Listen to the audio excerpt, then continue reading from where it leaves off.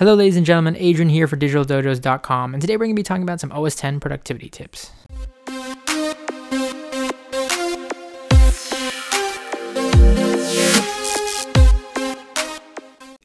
I want to start by giving a huge thanks to Matthias over at Eternal Storm Software. He's the indie developer behind a great suite of Mac OS X and iOS apps like Yoink and ScreenFloat. So be sure to head over to his site because he's making all the content this week possible over at Digital Dojos. Again, over at eternalstorms.at. Alright, so you want to be productive on your Mac. Maybe you're a new Mac OS X user, maybe you've been using OS X for quite some time and you just want to, get a refresher course or see how somebody else does it, because these are my own personal workflow tips within OS X, especially recently, because I've been working strictly off a MacBook Air, which limits my screen size and resolution, stuff of that nature, so I've really had to adapt how I work on OS X every day. So let's jump right into it. Number one, first and foremost, and this is a very personal one. Some people can work in the chaos, but for me, I like to have a clean desktop. It's just the way I like things. But from time to time, and in reality, all this what you see now is an illusion because my desktop actually looks something like this. And this is typically how it gets after I've been working on a couple of videos or doing some client work. Screenshots are all over the place because that's where they go by default. So something as simple as, of course, taking advantage of the right click menu to hit clean up when they're all over the place and they're layered over each other. You can hit clean up by name, kind, data modified. That really helps you to get the kind of the bigger size files off your desktop, or just sorting them by a specific way. But a really cool tip that I picked up a while back is just making a simple folder, call it junk, call it cleanup, what have you. And then when it's really overloaded, you just kind of take everything that's there and then just drag it into your cleanup folder and then sort that out at the end of the week, sort that out at the end of the month, however you want to deal with it, put the files in their proper place, delete the files that you aren't using. Something as simple as that is a really big tip, and it just really minimizes what you see in the clutter that's on your actual desktop. But again, if you can work in the chaos, then more power to you. Number two, distraction-free full screen mode. So OS X has a full screen feature that's supported by, for the most part, most apps, but now and again you'll get an app that doesn't support it. And all this is essentially it makes your app full screen, as you can see here. So you can go into the Safari window, hit that green arrows to expand it into full screen mode. And if you need your menu bar, just hover to the top. You need your dock, hover to the bottom here. I really like this when I'm writing or doing a specific project, because as great as multitasking is, as great as having multiple monitors is, we tend, scientifically to focus better with one thing in front of us, one thing, not even like the desktop wallpaper or video playing in the background, what have you. Just having that one thing first and foremost allows us to easily focus on whatever it is we need to do.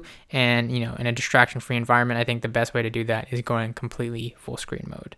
All right, while we're on that subject, that leads us to number three, learning your gestures here. So learning your gestures, for example, or learning the features that you can take advantage of. For example, within full screen mode, you can do kind of a split app view, as you saw there. So you can have like a word processor on the right, Safari on the left, in the full screen mode. So you get the most screen resolution, but you also have the ability to kind of see one thing on the left, because at times there is, moments where we need to multitask, whether we're referencing something that we're typing or taking notes off of something. But beyond that, if I'm in full screen, I can swipe with 4 fingers here between apps or virtual desktops. Going into system preferences and clicking on your trackpad features if you're on a laptop, for example, just really taking advantage of everything that OS X has to offer by default. Looking at the settings here for your trackpad and adjusting things that you like. More gestures shows you how to access some things that most people who are on the Mac may not even know about. For example, like App Expose or Launchpad. Like, these are all features that are built into OS X that some users don't even know exist and are really, really useful. Mission control, for example, allows you to get an overview of everything that you have going on here. That's where you can set up virtual desktops, which is really useful if you're limited to a singular screen. Again, OS X has so many great features. Of course, learning how to master Finder, Spotlight, so hit Command Space, and that's a universal search to see all of your files on your Mac. But beyond that, it can do things like basic things like math. So you can do 56 times 5 and automatically get an answer here. I use Spotlight all the time when I'm doing things on the web, because it allows me to do things without having to open up another tab. Just really, really useful. Take advantage of all those built-in features and gestures, because it definitely goes a long way. And last but not least, third-party applications. We love them, and hopefully, you use a lot of them out there, supporting the developer community, because there are times where OS X just doesn't do the things that we want it to do. Sometimes we want to automate a process or a workflow, and going into the Mac App Store or going online and finding those third-party apps that work best for you can just really help out. So for example, our sponsor Eternal Storms, they're the makers behind a great app called Yoink. So one of his great apps here that allows you to just simply add this kind of drag and drop process to your Mac. So I can drag and drop files that I'm typically working with here into Yoink. And then when I'm on a full screen app like Safari, I already have them easily available to me here on the left. No having to jump between desktops here, having to go into Finder, and then it takes me out of full screen mode just to navigate and find that file. It can really be cumbersome, and something like Yoink, which just puts that little side window here so I can access them whether I'm in Photoshop, Final Cut Pro, it saves me so much time, and it's just in this really easy drag and drop interface. So again, that may be different for you. Your workflow, of course, differs from mine, so going out and finding those apps that work best for you really make the Mac your own.